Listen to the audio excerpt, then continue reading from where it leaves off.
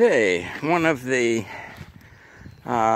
areas of control, sets of controls, I suppose, is training. I mean, we talked about this back in security management. We've talked about it more recently in specific areas, but in general, yes, your training, instruction, control by instruction, by documentation. You've got, again, the policies, and so they should be documented and clearly, so that people understand what it is that you do.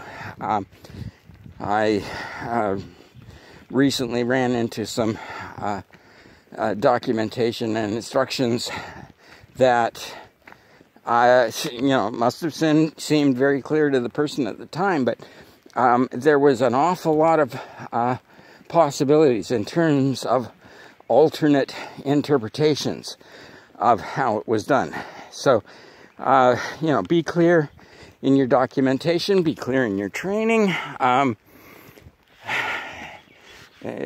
document your equipment, your systems, have procedures and training for the procedures in startup, in error conditions, what types of error conditions are to be handled in what ways. We talked about startup, shutdown as well. Restoring from backup. How does that work? And what do we do in that regard? Do we, if we're restoring from a backup, there are security considerations. The backup is unparalleled, in my opinion, as a security tool. But if you have a system's vulnerability and you have corrected that vulnerability, and then you have a restoring a situation where you need to restore from backup, are you restoring the vulnerability? Has that backup got the the extra protection that needed to be put in place? Is there documentation for what to do once you have done the basic restoration to restore additional security settings that may be required to deal with specific vulnerabilities? So, all of these things. Now, training, as I have mentioned before, is, over the years, so many people have told me, security training, security awareness training, it's no good. People don't listen.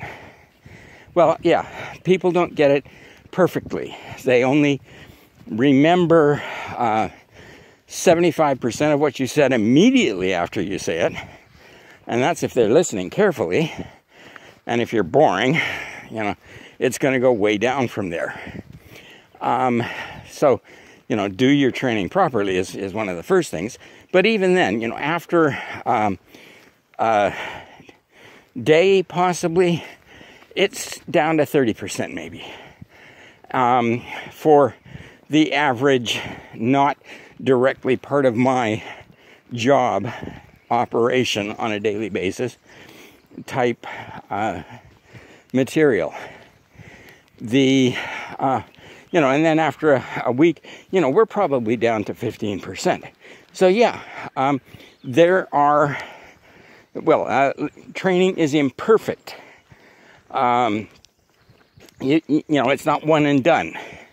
You have to keep doing it. You have to do it in different ways to reinforce the important parts. Like I said before, look at it as advertising. But like I think I also said before, the pandemic gave us here in BC a really, really good example of the importance of security training in Dr. Bonnie Henry's policies and her pretty much daily updates. Now, in terms of the updates, they were a tremendous example of presenting a very complex topic, which, I mean, it was a press conference, so the press seemed determined to deliberately misinterpret pretty much everything that was said there. And she was patient. She never lost her cool. But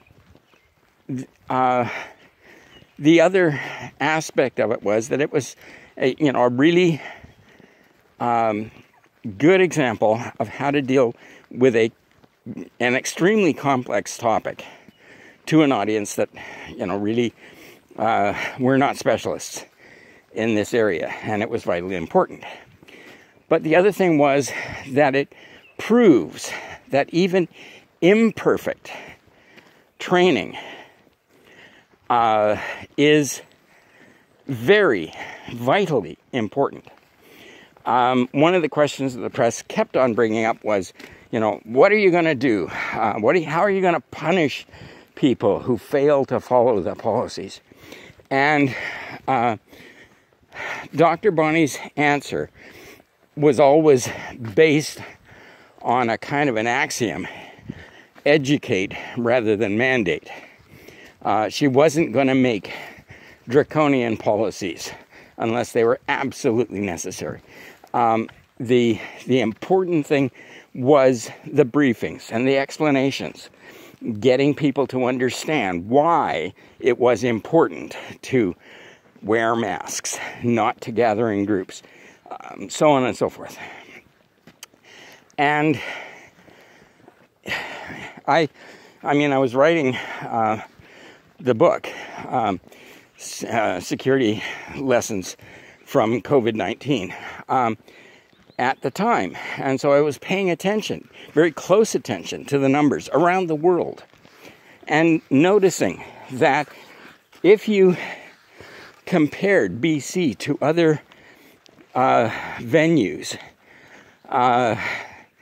with similar characteristics, that our numbers in terms of deaths, just deaths, let's take that, were far lower. I mean, the numbers in terms of people off sick, hospital admissions, they were all down as well. But just the deaths, looking at deaths, we can say that in a period of 5 months that I was particularly interested in,